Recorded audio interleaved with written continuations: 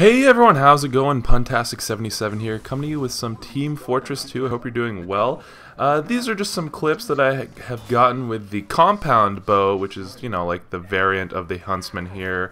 And I noticed one thing, always at the beginning of clips or the beginning of gameplays, I always do really well with it and it just goes downhill so fast. Always getting the headshots, always making cool plays. Literally, if you go to the beginning of this video and you check out some of the clips, it's always going to be the first, 5 seconds, people are getting headshot or something cool is happening. I don't know why. Maybe it's just because people aren't paying attention the first 5 seconds of the round. Maybe I'm just, all the adrenaline, all the hype is finally, building up to that one point when the doors open, 5, 4, 3.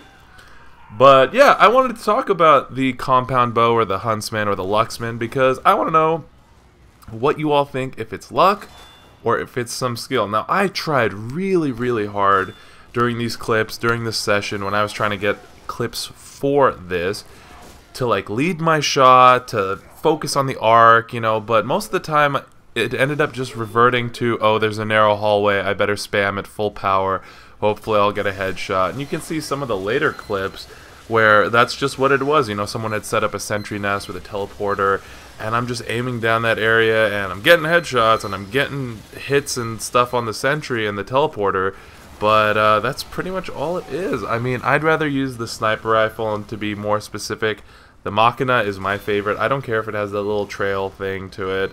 The fact that it can get, collaterals, I don't know, it reminds me of my Call of Duty days, and, oh, baby, a triple!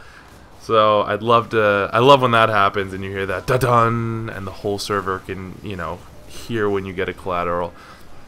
Also, I'm not that good at getting headshots with a normal sniper rifle, so the fact that, a fully charged body shot is a little bit more, it's a-okay in my book.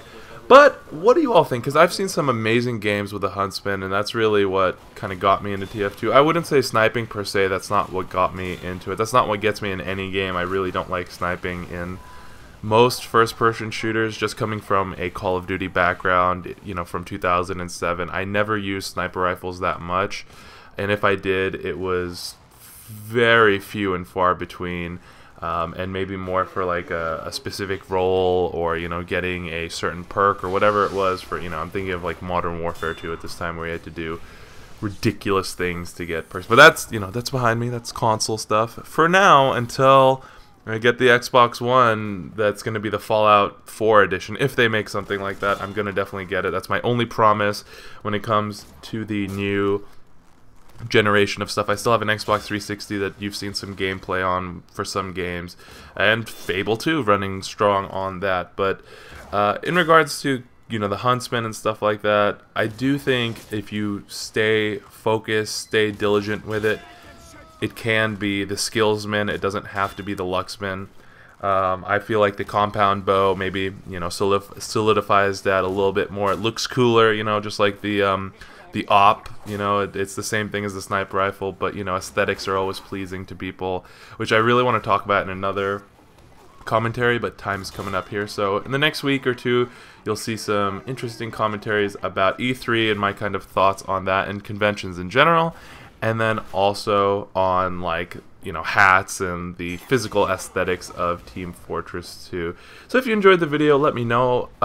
If you enjoyed the topic, let me know. I want to know what you think about the Huntsman or the Lucksman or the Skillsman. What are you? Are you a Lucksman or are you a Skillsman? Just like that, even though he's walking towards me. But thank you all for watching so much.